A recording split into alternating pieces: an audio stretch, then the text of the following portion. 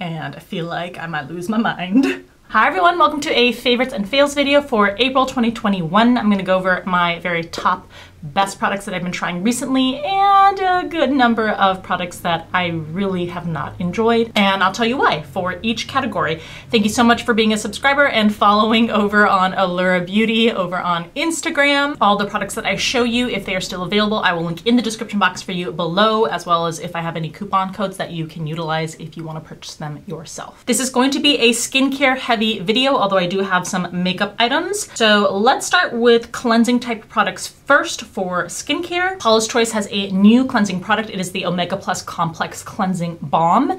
This is a fantastic product. Of course, like with everything in Paula's Choice, it is fragrance-free, irritant-free, and it comes in a tube, which most cleansing balms come in a pot where you dig your finger in. So I do actually like that it comes in a tube. It's much more convenient. It's much more travel-friendly. And it has like a medium thickness to it, perhaps not as thick as something that you find in a pot, but it takes away makeup beautifully. It will break down your eye makeup and is a perfect first step for a double cleanse. You don't necessarily have to double cleanse if you don't want to. If you just utilize this, it will break down the makeup and the oils in it will leave more of a nourishing finish too. A product by Noonie, which I find very intriguing. It's from their Snowflake line. It is the Snowflake Cleansing Water. Sorry that the packaging is a little dirty. I spilled some coffee on it, but this is a gentle makeup remover infused with Centella asiatica, which is a fantastic ingredient for the skin. And the way you use cleansing waters, they're kind of like micellar waters, if you're familiar with that. You kind of saturate a cotton pad or a cotton round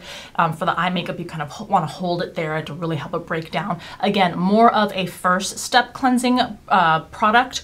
Or if you have very light powder makeup, you can utilize just this. I would still recommend that you at least rinse with water or a mild detergent to remove the ingredients or the product. But when it comes to the ingredients, I was really surprised that there seems to be no sort of fragrance added to this or any irritating ingredients. Usually with cleansers, especially even in Japanese or Korean skincare, they like to add fragrance, but I don't see that anywhere in here. It does have the glycerin, Centella asiatica. It has a lot of other nice plant extracts, and I don't detect any fragrance off of it either. I've got a ton of moisturizers that I've absolutely been loving. I'll try to go quickly. Something I've already mentioned in a skinstore.com focused video was this one. It is by Intraceuticals, the Hydration Gel. Just a fantastically packaged, fantastically formulated gel, formulated, super hydrating burst of moisture, if that's what you're looking for, especially in the summer, with a more lightweight texture. I'll link that video up in the upper right-hand corner if you are interested in seeing the other products that I talked about. That I think it was a vitamin C, kind of like new products with vitamin C in them that I'd been trying recently. Oh, I almost forgot. This was also mentioned in the Skin Store video. This is the Men's Science Intraceuticals Advanced Face Lotion. What a fantastic skincare product in terms of the formulation. You not only get a nourishing but lightweight formulation, it is packed with AHA, BHA, hyaluronic acid, glycerin, silicones in there to help smooth the skin superficially, vitamins A, C, and E. A more expensive product, but man, you get a lot in just one tube with this. A couple of honey-based products from Skin Food, which is another Korean beauty, Korean skincare brand. So I guess I'll start with this. This is the Enrich Essence Royal Honey Propolis Moisture and Nutrition. Comes in really fun packaging like this, although I usually keep it in the box to keep, because this is not an opaque bottle, but it does have a kind of dropper dispenser. It has more of a gel kind of snail mucousy texture to it, but super hydrating. The very first ingredient is the propolis extract, then honey extract, royal jelly extract. So this is jam-packed. I think there's a really small subset of people that may be allergic to the honey ingredient, but otherwise it's not known to be an irritant or aggravating to the skin, and it is super nourishing and hydrating. And then the other one for more of a cream texture, but still very lightweight, is the Royal Honey 100-Hour Moisture Cream. Water, glycerin, sunflower seed oil, olive fruit extract. Again, has that honey extract, royal jelly extract. So both of these I have been really liking lately. From Skin Fix, did I mention this before? I don't think I did. This is the Lipid Peptide Lotion from the Barrier Plus line. It's a daily hydrator, more of a thin lotiony texture, opaque vacuum sort of airtight pump dispenser. Has not only seaweed hyaluronate to, again, again, give you that burst of a moisture, but also the peptide complex. So fantastically formulated for the skin. All right, then I have a couple of moisturizers and then an eye cream that I received from Yes Style. So that's where you can purchase these items. I'll start with this from BARR, B-A-R-R. This is the Super Balance Brightening Ampule. Again, with some Korean, a lot of Korean skincare, you know, they add fragrance. They like to add volatile, irritating essential oils, but none of these products I'm going to show you have those things. So they're fragrance-free, irritant-free. This is 81% green tea leaf water, 2% niacinamide or vitamin B3, which is fantastic, and then 1% moist 7 complex. Again, not an opaque tube, so I do keep it in the box, drop dispenser, but this has a very lightweight fluid texture that sinks into the skin, and it has this very subtle, you probably can't tell on the screen, but it has this very subtle opalescence. So if you're looking for more of that, if you want just like this slight glow to the skin, this is a really cool product. Rovectin, the Clean Lotus Water Cream. Again, fantastic for summer months because this has a very nourishing formulation, but it has a lightweight formulation. So it's not gonna feel thick or heavy or greasy. Pretty much like a gel texture to this. Has a ton of glycerin in here. It has niacinamide in here, sweet almond oil, just a really nice all around lightweight summertime facial moisturizer. And then from Klairs, which has some other great products, but this is the Fundamental Nourishing Eye Butter. Now, even though it says eye butter, this is a much lighter weight formulation eye cream, which again, you may like that in general, but especially during the summer months, you may not want something that is as thick or heavy of a cream around the eyes. So it comes in a tube like that, and this does have caffeine in it, as well as other things like sunflower seed oil, Camellia sinensis leaf extract is also in here, a bunch of other great ingredients for the skin. All right, let's move on to sunscreen, and I've tried a couple that I really have been loving. The first one is by Biossance. This is their Squalene and Zinc Sheer Mineral Sunscreen. This has an SPF of 30 and it is PA+++. Moisturizing without feeling greasy or heavy at all. It does not leave a white cast, at least on my skin. I'm about an NC20 in MAC. It is zinc oxide base, so zinc oxide 14%. That's what it looks like. Again, just a beautifully elegant texture, not shiny, not greasy, not thick. And the inclusion of squalene and zinc, of course, is a bonus in the formulation. It is only SPF 30, so I'd caution you to not rely on this if you're actually going to be in sunlight for several hours, or make sure you reapply every couple hours if that's gonna be the case, but just an everyday kind of commuting back and forth to work or being at home kind of sunscreen. And then probably the only product I will ever purchase from the Kylie cosmetic line or anything from the Kardashians. I am totally not interested in their brand or products, but this was on sale, the Kylie Skin Broad Spectrum SPF 40 Face Sunscreen. Now this is an avobenzone, octasalate, octacrylene, homosalate based sun protecting product.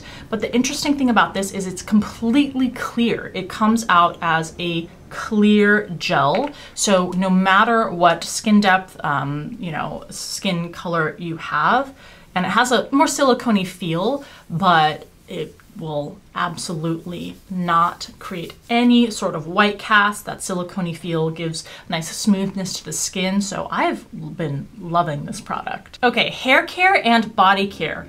I cannot explain to you how blown away and impressed I am with everything that I've tried in this brand, and that is Better Not Younger. They are a hair care brand, and usually I can really like hair care, but usually there's nothing about it that can really blow my mind or blow me away. I mean, in my mind, there's only so much hair care which goes on top of, you know, hair which is already dead, it's not alive, can do. Unlike with skincare, I mean, skincare can really like visually affect and over time really change the appearance of your skin. But I am so incredibly impressed. I haven't been using these products for the past couple of weeks because I put them in this pile of my favorites to do in a video, so they haven't been in my shower to use. So I probably should have done that before I recorded this video. So this hair is not, I haven't been using these products lately, but I could not believe how much of a noticeable difference in how smooth my hair looked, just how healthy it looked from using these products. So I'll start with the shampoo and conditioner. They have lots of different types of formulations, but the ones that they sent me to try out was the Wake Up Call Volumizing Shampoo and Conditioner.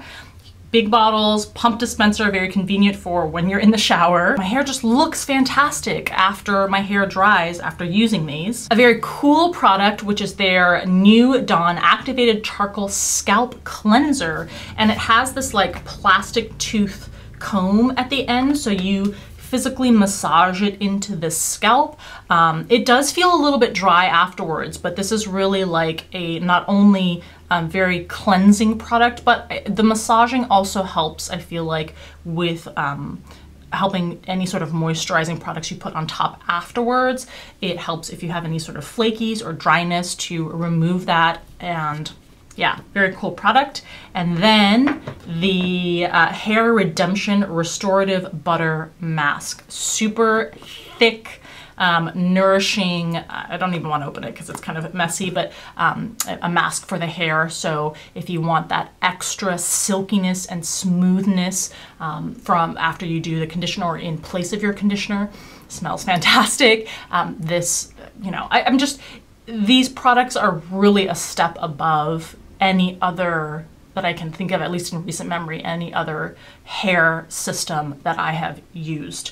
So absolutely worth it. And if you've never heard of or tried Better Not Younger, I would definitely encourage you to go check them out. I think a couple What's New in Beauty videos ago, I mentioned retinol body cream that I had discovered and how difficult it is to find body creams with retinol in them as opposed to face creams, how they can be very expensive. And I showed you one, but it had fragrance in it, which wasn't ideal. And then lots of people commented and mentioned that this company, Advanced Clinicals, you can buy this, I think I bought it through Walmart. Not expensive, huge tub, pump dispenser, once again. And this is a retinol body cream, and this is sealed because I literally bought, I think, 4 of them. I have 2 going right now and then 2 backups. Fan-freaking-tastic. I find this actually more moisturizing than the other body retinol product that I showed. So this has taken the top spot when it comes to more affordable ones. The one from Paula's Choice, that retinol body, is, I think, in terms of formulation and potency of the retinol, is a step above this. But to be more affordable and kind of for more everyday, this takes the #1 spot. So it's water, mineral oil. The retinol comes in before the halfway point, but it also has Camellia sinensis, leaf extract, aloe, other soothers, sodium hyaluronate. Definitely go invest in this if you want a body care product that has retinol in it. You know how in love I am with all of Fresh's hydrating lip balm lines. And I feel like every time I mention them, I'm telling you how much I love the latest flavor that they have. But they've released a mango flavored one, and I feel like I might lose my mind. Here it is. It is the Sugar Mango Hydrating Lip Balm. I love mango, I love the smell of mango, I love the I can't even speak, I love the way mangoes taste. Here is the packaging for it. That's what it looks like. You guys, it smells like fresh mango. Like you just cut into it and you're, you know, scored it and you flipped it and you're about to eat it. Oh, it smells so good. Maybe a little sweeter, maybe like a sugary kind of mango scent, but I never cease to be amazed by how Fresh nails the scents. I even have, just sitting right here, the prior ones that I've shown you. This is the passion fruit one, the lychee one. And the thing is that they last for forever. So even when I use a jar, I have one on board already in a different flavor or scent. Even using them nightly on a daily basis, it takes a long time. So you know, it's gonna be a while before I can even dip into this, but I already am familiar with the formulation. Very nourishing, super good for putting on the lips. Your lips in the morning when you wake up feel nice and smooth and hydrated. So fantastic formulas. They continue to release freaking mind-blowing scents and flavors. So Can't wait to the next one. You also know that I really love C.O. Bigelow Apothecary's body care products. I wanted to show you what this box looked like, so I literally finagled somehow this bow back on here because I love the packaging. And then your box will come with this wrapping if you purchase from them. I just wanted to show you that. This line is the Rosemary Mint scented line. Whew, so good. Definitely get that punch of both the rosemary and the mint. So just make sure you enjoy that scent. This is a hand wash, which wonderful, wonderful scented. Love the kind of old school feel and packaging and style that they have to the brand. They also sent along the body lotion. I do not personally use or try to avoid scented body lotions, so I will be giving this away, but I just wanted you to know that if rosemary or mint or both of these are scents that you enjoy, you will love these two products. Okay, last non-makeup favorite I wanted to share with you is something that wasn't on my radar before, but Peak, which is a tea brand. If you're not familiar, they have little satchels or packets that you can just put into hot water and make tea really quickly. They sent along this new product. This is the Daily Immune Elderberry Liposomal C, immune support healthy skin. It's a vitamin C shot basically, and it's not an actual tea. They are individually packet shots is what I'm gonna call them of vitamin C. Now, I don't know if I really believe that just consuming a ton of vitamin C is practically speaking going to prevent you from getting a cold or flu or whatnot. But vitamin C, of course, has lots of other benefits for the body, especially for the skin when you can ingest it. So these have been really nice to use. They're very convenient. I can take them traveling with me if I want to, or just even at home. It's already dosed out for you. It's kind of like, not jelly consistency. It's not as thick, but it's like thinner than a jelly consistency. It tastes good. So these have been really cool to be using and testing out lately. So if that interests you, go check them out. Or if you also just want to check out teas that you can really conveniently take on the go, they also have a ton of great flavors for teas. All right, real quick, my makeup favorites for the past month. These are not new products. They're just tried and true. I've really been noticing how much I love them. First one, better get your hands on it because Becca's basically not going to exist anymore, but the Becca Under Eye Brightening Corrector, one of their best-selling products. I do have a backup of this, but I think a lot of people may not know how to use this. I use a very small amount, dab it to my fingers and do it under the eyes. You can use it underneath concealer, or oftentimes this is just what I use if I want a very natural day look. This is fan-freaking-tastic. The salmon pigmentation is sheer enough to not be noticeable, but heavy enough, it's not heavy, but it is present enough to combat the darkness underneath the eyes. It also has a hydrating quality to it, so it's not gonna exacerbate and will actually mitigate any sort of fine lines or dryness that you have in the under eye area. Speaking of concealers, I love these from Kaja, and I do not hear anyone else talking about them. Kaja Beauty is a Korean beauty brand sold through Sephora. Both of these, the regular concealer is fantastic. The Don't Settle concealer, I use the shade 04. I think it's Waffles. Doe-footed applicator, just really sits beautifully on the skin, especially in the under eye area. Again, hydrating, doesn't exacerbate my wrinkles, but covers effectively. And then as a first step, their Catnap, which is the more salmon tinted kind of corrector if you really have darkness that you want to correct first. Same kind of formulation, fantastic. And I've really been enjoying my eyeshadow, particularly this one shade from the Revlon So Fierce Quads. This is the Slight Flex Quad, but this shade here is duochrome, like kind of purplish greenish. Not quite the level of Club from MAC, a more subtle version of that and a little more purple leaning, but it's just beautiful. I've really been loving, just take my finger in there and I smear it over the lids. All right, on to fails. So there are a couple of them. The first one I'm going to mention is from, I think I got it from Yes Style. I was looking for Korean, obviously Korean, they sell Korean and Japanese skincare, but I was looking for a sunscreen that didn't have any fragrance in it, which is really difficult to find actually with Korean skincare. This one, although it does not have fragrance added to it, has the most inelegant formula. you look like a ghost. It is that thicker, a little bit greasy textured formulation, comes out super stark and white, will give even the fairest person a white cast, doesn't feel nice on the skin. Look at that. Ugh. So actually this does have a fragrance to it. It smells really strongly of like a citrusy kind of smell to it.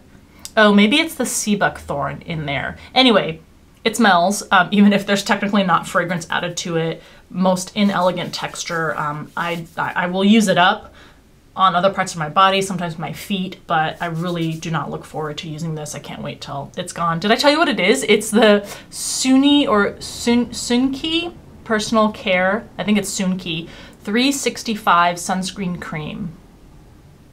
Yeah. And then my other fail is the line of Burt's Bees cream products. I just found them, I know a lot of people actually love these. I think if you are more into a natural look and more sheer layers of color, this can actually look really beautiful.